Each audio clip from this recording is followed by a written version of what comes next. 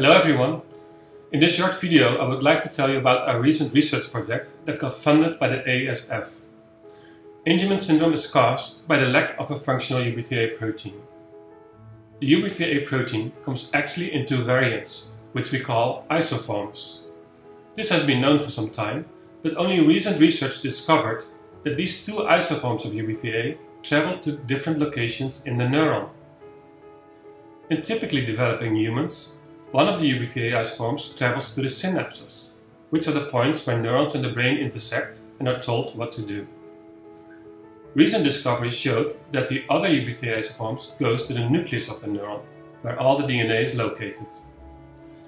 In individuals with Angelman syndrome, we know that Ube3a is not functioning properly, or even entirely absent, but we do not know which isoform of Ube3a is primarily responsible for causing Angelman syndrome. Is it the isoform that goes to the synapse, or is it the isoform that goes to the nucleus? Or are both isoforms equally important? To address this question, we will evaluate two types of mice. One type of mouse is missing the synapse isoform, but keeping the nuclear isoform intact. And another mouse is missing the nuclear isoform, but keeps the synapse isoform intact. This allows us to investigate how each isoform impacts the neurological function of these mice. We hope that this project sheds new light on the importance of each isoform's function. This in turn is very important because it will help us to narrow our focus in identifying potential therapies for treating Angelman syndrome.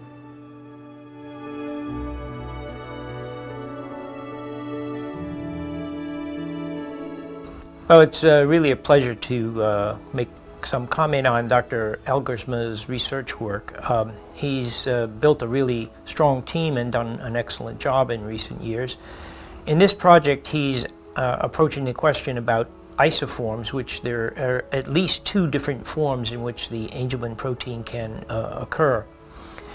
There's an older report that the Angelman protein can function as a coactivator, which, if correct, would mean it would have a role in the nucleus. Most of the attention up to now has been on the role of the Angelman protein at the synapse.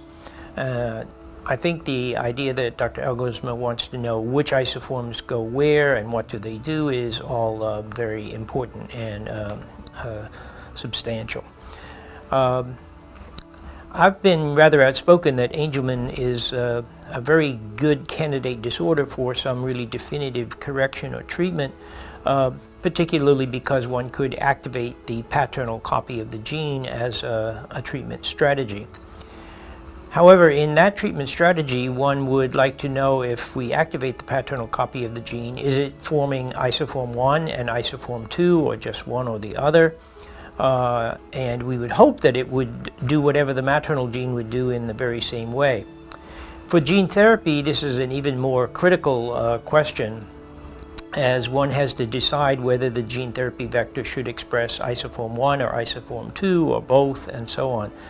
So I think that Dr. Elgersma's work is very central to all the efforts trying to develop a definitive treatment for Angelman syndrome.